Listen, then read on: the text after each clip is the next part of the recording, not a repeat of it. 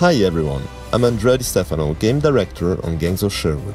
Over the coming weeks, I'll be giving you an insight into the 4 heroes available in our co-op action-adventure game.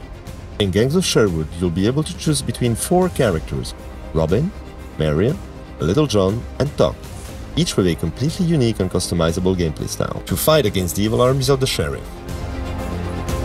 Today, we're gonna take a look at Robin, the finest bowman in the country and one of the biggest providers for the oppressed people of Britain. Robin is a fast-shooting archer with a wide array of combos and special arrow shots that can overcome the toughest enemies when his full potential is unlocked.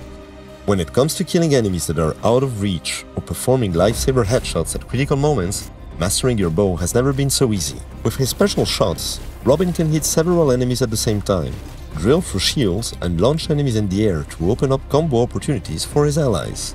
The bow can be used to create new paths that you and your ally can use to get a greater advantage against your next opponents. Robin's advanced mechanic is a combination of what we call star arrows and shining arrow.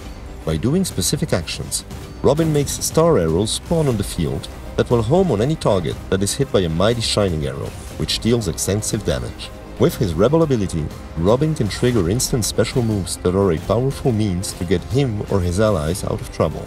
But sometimes, it won't be enough to overcome the most powerful enemies. This is where Rebel Instinct comes into play and unlocks Robin's full potential for a limited time.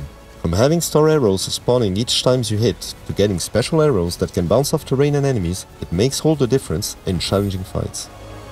On top of all this, you'll unlock shards that can be equipped and combined to change up your playstyle. These have a huge impact on the behavior of your attacks, but we'll dive more into these another time. Thanks for tuning in for our first hero spotlight. See you next time.